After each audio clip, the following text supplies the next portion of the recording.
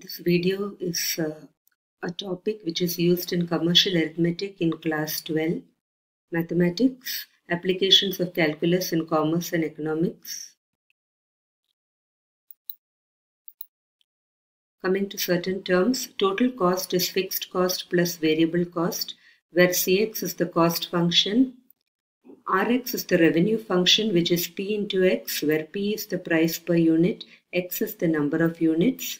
Capital Px is the profit function, and profit function is revenue minus cost.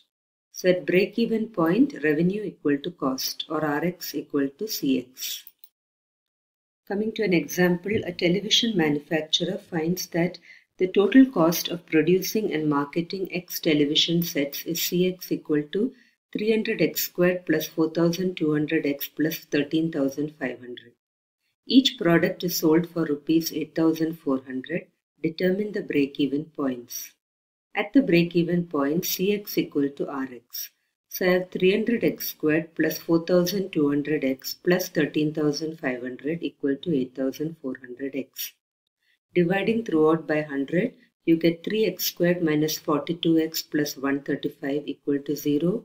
Dividing by 3, you get x squared minus 14x plus 45 equal to 0. Factorizing, you get x minus 9 into x minus 5 equal to 0. So your break-even points are 9 and 5. Next example, the daily cost of production C for Y pens is given by Cy equal to 2.05Y plus 550. If each pen is sold at rupees 3, determine the minimum number of pens that must be produced and sold daily to ensure no loss. Now revenue function is 3 into Y, cost per pen into number of pens. So at the break-even point, cost function equal to revenue function. So I have 2.05Y plus 550 equal to 3Y, or Y equal to 578.94. So about 578 pens should be produced and sold daily to ensure no loss. If the selling price is increased by 30 paise per unit, what would be the new break-even point for the same problem? So now we have 2.05Y plus 550, that is the cost function, equal to 330Y. Original price was 3 and now it is 3 plus 30 paise, that is 330Y. Simplifying, we get 1.25Y is 550, or Y equal to 440. That is the new break-even point. If it is known that 500 pens can be sold daily, what price should the company charge per piece to ensure no loss? So let X be the price charged per piece. So we have 2.05Y. Y is the number of pens, that is 500, plus 550 equal to 500 number of pens into price per piece, that is X. So this is the cost function and this is the revenue function. Simplifying, we get X equal to 350. Next, we come to certain new terms, that is average cost is total cost by X. Marginal cost is ddx of the total cost, that is derivative of the total cost, and marginal average cost will be derivative of the average cost. The average cost for a commodity is given by average cost is X plus 5 plus 36 by X, where X is the output. Find the total cost and marginal cost as a function of X. Now total cost is average cost into X, so that would be X squared plus 5X plus 36. Marginal cost is derivative of the total cost, which is 2X plus 5.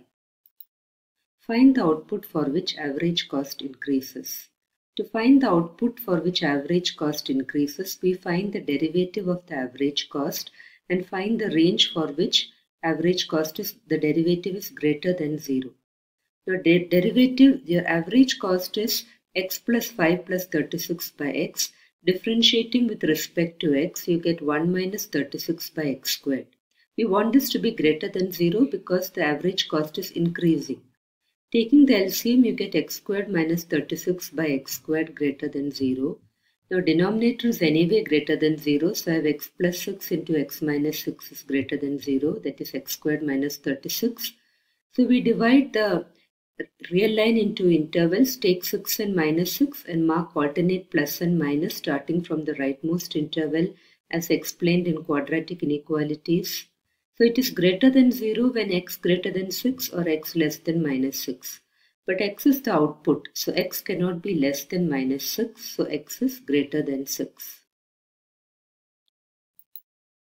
Next example, the demand function is x equal to 24 minus 2p by 3, where x is the number of units demanded, p is the price per unit. Find the revenue function r in terms of p. Now revenue function is px, that is p into 24 minus 2p by 3, so I get 8p minus 2p squared by 3. Find the price and number of units demanded for which revenue is minimum. Now revenue is 8p minus 2p squared by 3. To find the minimum revenue, first we take the first order derivative of the revenue with respect to p. So differentiating this with respect to p, I get 8 minus 4p by 3. We equate the first order derivative to 0, so I get 8 minus 4p by 3 is 0. So we get 8 equal to 4p by 3 or p equal to 6. To find the second order derivative, we take the second order derivative of revenue. So that would be minus 4 by 3. This in any case is less than 0. So by second derivative test, revenue is minimum when p equal to 6.